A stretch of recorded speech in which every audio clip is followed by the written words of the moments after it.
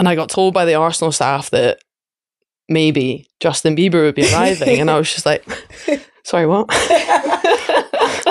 I'm in the wrong suite here.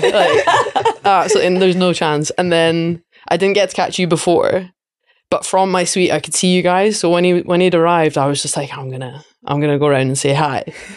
And then, I just super casually slipped into conversation that Justin Bieber was in my suite. And it was you. Yeah, because I totally was like, I was like, oh, is he just chilling? Like, nah, it's chill. Like, whatever. Yeah. But I was just like, do you wanna come over? And but straight away, it was so funny though, because you were like, we were all desperate to. I was never in a million years am I going up to Justin Bieber and asking for a picture.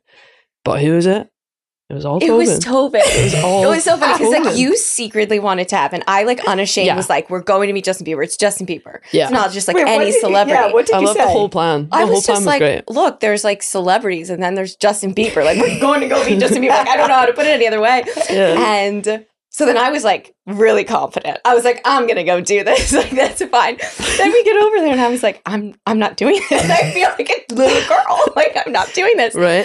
And then our dear Tobin was smooth. So I felt like maybe because I didn't have the same like, oh my gosh, feeling that I was like, wow, I really have to. I really wanted to play the hero. I really wanted to make this moment happen for you guys. You didn't just play the hero; you were the hero. I was. Yeah, that makes me feel really great. I don't think me and Christen said a peep. To be honest, we were just like taking the world's worst picture. Of I know it was so bad. Yeah,